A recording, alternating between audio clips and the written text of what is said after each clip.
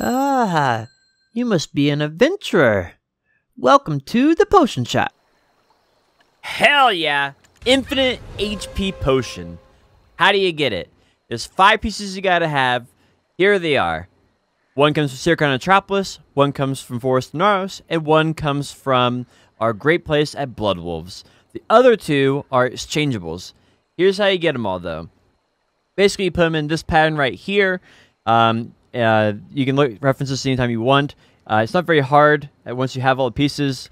Roughly, it's about 90 hours to acquire all the pieces, about 90 to 100 hours. Roughly 30 hours per piece.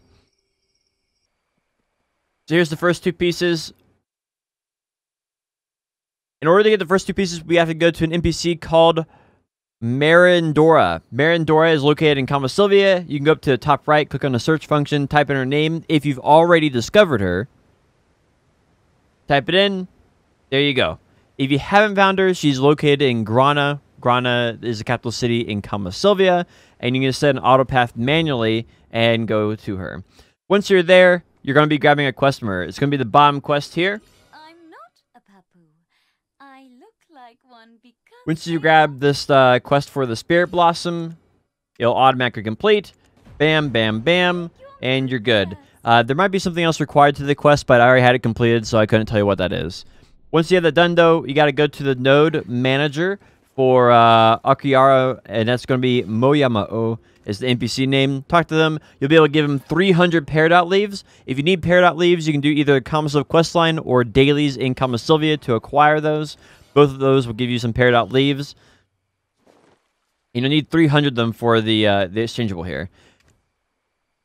The other exchangeable you're going to be able to acquire after doing the quest with Marindora is going to be Carmia. So that's going to be at Sherekhan Necroplolis. You're going to turn in 30 Garma Skulls, and 30 Garma Skulls will get you the other piece that you need for the infinite HP potion. So now you're going to have 2 pieces. You're done exchanging everything. Now it's on to the grind. This is the hard part.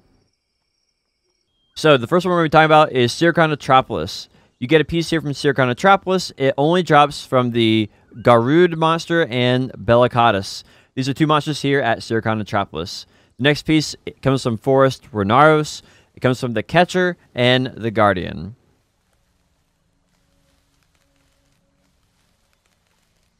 And for our last piece, it comes from the Bloodwolf Settlement, located in Dregan, from the Executioner.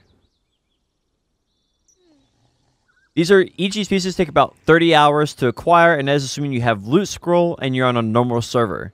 If you have Ecology and some other stuff, that will give you extra. This does work with the Fairy, so if you do get this, it does work with Fairy. You don't have to worry about that. Alright, so the rest of the video here is basically going to be going around at different rotations. We're going to show 1 rotation at Bloodwolves, 2 at Sherekhan Necroplolis, and 2 rotations at Forest Ronaros. So that's going to be it for the video, guys. If you have any questions about getting the infinite HP potion, put them in the comments below. I also stream over on Twitch. You can catch me there at Potion Shop TV on Twitch. Thanks for watching the video. I'll catch you in the next one.